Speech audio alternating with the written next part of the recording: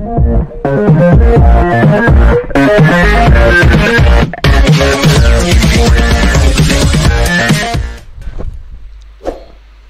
back. This is Josh. So right now I want to show you how you can add units to your account. So like you can see, first of all you need to log in into your Admob account. So if you have done that, first of all, if you have never created an add unit an app, you're going to head on to here where they say app. So you are going to come to add app. So I'm going to click on that. So here they want to ask you whether the type of app you want to create. So you say Android or iOS depending. So if your app has not been published, you're going to click on no. So click on next. So you're going to name your app. So I'm going to name this one test. So you're going to click on add app and you click on done. So now your app has been added. So you can see that it's there. So for those who already have an app, what you're going to do is that when you log into your app like this, you're going to come to apps, right, and say view apps. So you're going to see it. But look at the app I just created here. So what I'm going to do is that I want to click on this test. So it's going to bring me to this page where I'm going to click on add units. So here you're going to be choosing any of this add unit that you want. So first of all, we're going to start with banner ads. So what is banner ads? Those small ads that show on your screen when you're watching anything. So we are going to click on select. So here we're going to name your banner ad. So I'm just going to name it banner 1.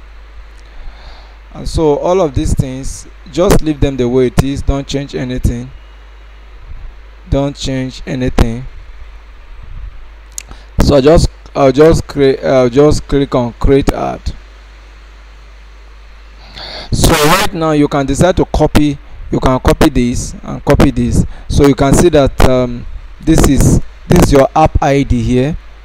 So if you copy this is your app ID, and if you copy this is your banner ID. So but we're not going to copy it now. We're going to add another one. So you create another add unit. So this time around I'm going to select interstitial. So here again I'm just going to maintain inter label, just put it inter 1. You can name anything, it doesn't really matter. And again I'm going to create add units. So one thing I like you to note that as long as it's the same app, the app ID will be the same for all the add units. So you can see that this is the app ID. It's the same thing with the other one we created. And so you can see the ads. These are the code here, this and this. So you can click on this one to copy, click on this to copy. So if you are going to be sending it to somebody, if you want, you can be clicking on, or you can be copying it and be pasting, and then at the end of the day you send. So now I want us to add another one. So we'll come back here and click again. This time around we're going to select reward interstitial, right? Reward. So here I'll just name it reward, just reward int. So how many resetting? Just one. Just leave it at 1. 1 is okay. And then I'm going to create add units. So right now I have about 3 add units created already. So I feel that this is okay for this app, because sometimes when you have too many ads on an app, your user may not want to use them. So when you're done, just come here and click on done. So as you can see that we have banner 1, we have inter 1, we have reward inter. So all of them are here. So you can just click here to copy, here to copy, and here to copy. But to make it very easy, if you're going to sending it to somebody, like sometimes I may request you to send your your unit ID, and some people don't know how to do. So once you have done that, just come to this email implementation. You just click on email implementation, and then it's asking you where are you sending it to. So you can just request for the email. Like for example, you can ask for my email, and then I'll just give you my email, and then you put it there. Boom. If you want to send it to more than one person, request for the email, and then once you have done that, you click on send. Alright, let me put in my email.